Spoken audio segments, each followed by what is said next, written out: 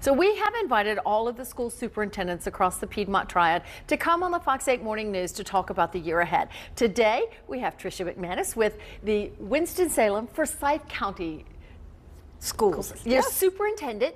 You have been here in the role for what, 2 years now? This is my third year. Third year. Third year. Third year now. So there have been a lot of changes, a lot of successes. So this past school year started in August. Tell me what you have. I mean, we don't have 4 hours. Yeah. I could talk about it for 4 hours, so I'm glad you said that.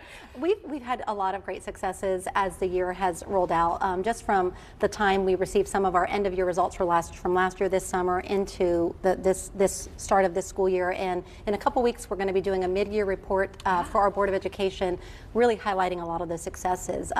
But we hit the ground running a few days ago back, and it feels like vacation never happened because we've had so much going. But I'm excited about this second half of the school year and our focus on our kids being future ready. Tell us about future ready. What does future ready mean to so many folks out there? Yeah, so being future ready really means that our students leave our schools with the durable skills necessary to succeed in future employment and future life. And it's basically having them demonstrate the durable skills that are in our Portrait of a Graduate, which is also the North Carolina Portrait of a Graduate. And those include skills like adaptability, collaboration, creativity, communication. There's about 7 of those skills. And so we're working hard to have our kids be future ready when they leave us. And that starts in pre-K. Yeah. So that starts developing those skills as early as pre-K. That's amazing to think about. You know, you can get kids future ready when they're 5 years old. Yeah, it starts there. And so we have to see those durable skills playing out every day in our classrooms, in our athletic events, everywhere. And so we're really focused on this idea of future ready. And we have 3 core initiatives for how we're going to get there. And I know at the beginning of the year when I started what was on the program, I talked a little bit about those, but we're really moving full speed ahead on our 3 core initiatives that will help our kids be future ready. So those core initiatives are? Core initiatives are honestly deeper learning, and that really means instructional excellence in our classrooms every day.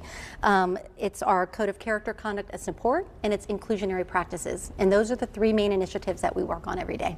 Wonderful. So 2024 is, you said you hit the ground running. What do you want to see come June when graduations happen? Oh my gosh, we have so many goals set, but honestly, one of our major goals is around all of our kids being proficient readers by 3rd grade. We're going to keep working on that, so I'd love to see those numbers continue to improve. We had major improvements at the end of last school year, so I'm hoping those triple or quadruple. I would like all of our students, I'd like to see our students, even more students, feel a sense of belonging as the school year progresses, and we measure that through our panorama data. And it's a survey that we just gave, and we'll give it again at the end of the year. So I want to make sure all of our students feel a sense of belonging in our schools, and that will lead to to fewer discipline referrals, to better attendance. We've been focused on getting kids in school more, so our chronic absentee numbers have also decreased, which is a good thing. So I just want success for all of our kids. That is what we strive for every day. Absolutely. Thank you so much for being here. Thank you so much. I appreciate it, and I look forward to doing more What's Right with our schools in Winston-Salem, Forsyth County. Sounds great. Thank you so much.